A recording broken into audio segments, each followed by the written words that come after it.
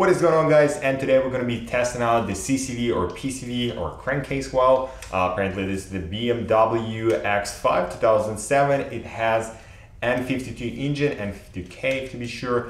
But some times ago I replaced that PCV valve itself and it cost me 20 bucks and I had that video. So check it out here in the cards, in the description, or at the end of the video.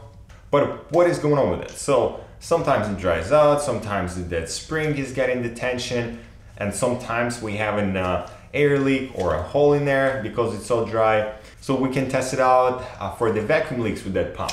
However, if there's gonna be a spring problem or the actual seal gonna be dried out, pretty much there is no way you're gonna find out. Even if you don't have leak, external leak, you're gonna be having the internal leak, which is not good as well, because it's supposed to separate the engine gases, whatever stuff going on in there, or combustion gases which is getting inside of the engine, and that valve getting all those gases and basically recirculate them somehow.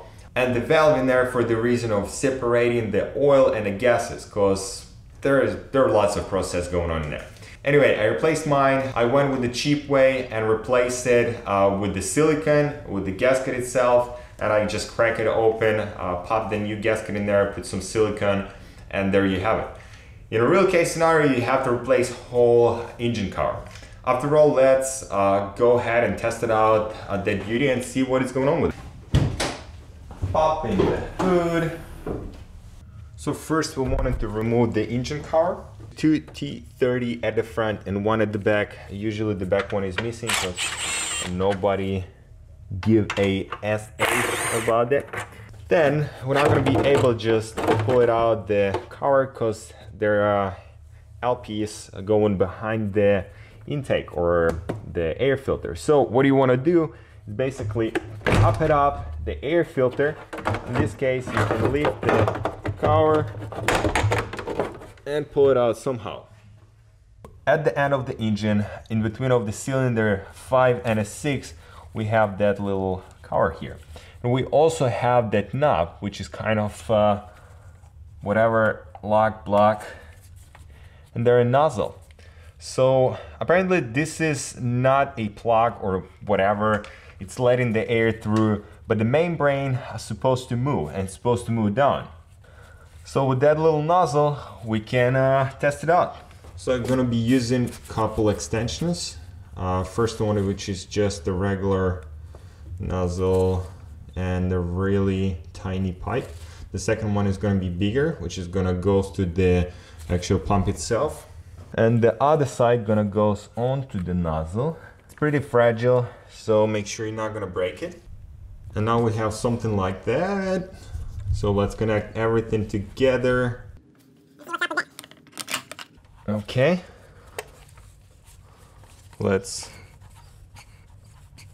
pump it out and see if the gauge is dropping or so. And look at that. It's staying steady. It means there is no leaks. We can release the pressure and voila. So for that little gadget, I'll get you the link in the description below. It's roughly 30 bucks. You can check the vacuum lines or you can check the lines for leaks. It's not the ideal because the vacuum basically shrink down the tubing and it's kind of closing the holes unless it's pretty big hole inside of some type of tube. Otherwise, the vacuum line, to check it out if they are intact, that's probably a really nice tool.